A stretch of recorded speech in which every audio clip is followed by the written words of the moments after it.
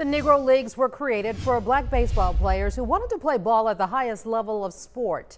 However, segregation laws did not allow them to play in the major leagues. Now, though, Negro League baseball players are being recognized by the MLB.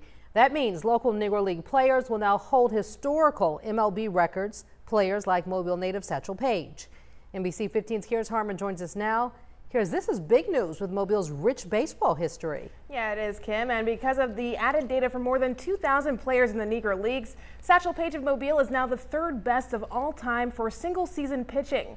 Some say the addition of Negro League players were created for a time when the code of the day was segregation. The Negro Leagues were created in 1920 during Jim Crow's heyday. They differ from the MLB in that the players who were equally as talented were locked out of that dream to pursue baseball in America on the highest levels. For the last couple of years, researchers at the University of South Alabama have been working on an oral history project called Down the Bay, recording memories from the Down the Bay neighborhood.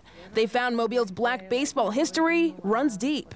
Mobile has 5 Hall of Famers, 5 Hall of Fame baseball players, and 3 of them came from down the Bay. So Hank Aaron was born down the Bay, Satchel Paige, and Willie McCovey.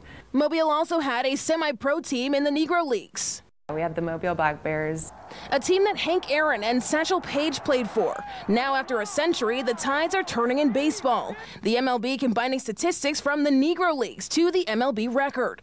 It's controversial, but it's also a part of history.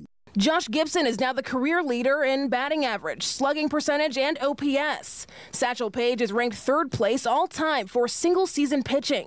Really, it's surprising that it's taken so long, but like Satchel Paige was born in 1906, and the world he lived in was so different than the world we live in today, but he's indisputably one of the greatest baseball players of all time. So for him not to get that recognition just because of the color of his skin is ridiculous.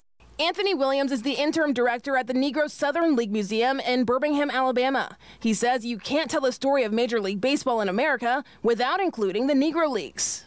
When you see black players start in 1947 with Jackie Robinson, there's a reason. You know, it's not, if you don't include them in the record, then you know the players just come out of nowhere. So where do these players start to come from who just came in the league so amazing and, you know, excelling at the highest level of the sport? They didn't just pop out of nowhere. He says the addition of the Negro League stats are long overdue. I think the fact that there had to be separate leagues in the first place is kind of the issue.